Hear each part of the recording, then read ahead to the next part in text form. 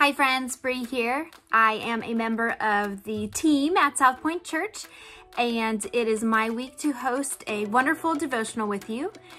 For all information, if you're not signed up yet, go to southpointforyou.com/connected. It'll get you linked up to the YouVersion Bible app, and you'll know what you've been missing out. It's been great. So this week I chose 7 things the Bible says about anxiety.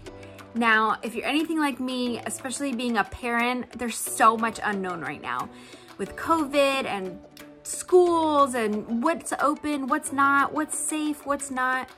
Totally normal to have bouts of anxiety. The only thing is we don't want to live there. So I pray that this devotional will really help you this week.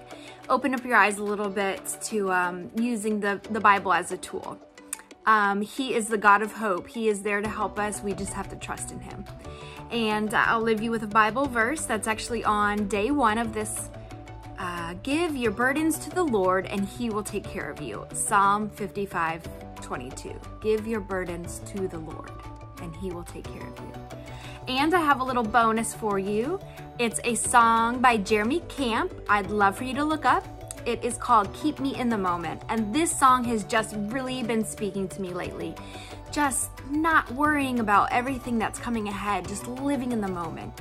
Let me share this verse with you. Singing, "O Lord, keep me in the moment. Help me live with my eyes wide open, because I don't want to miss what you have for me." And I just get goosebumps singing that part to you right now. So please check out the Bible app, check out the song, and I just pray it brings you comfort like it has to me. All right, friends, see you soon.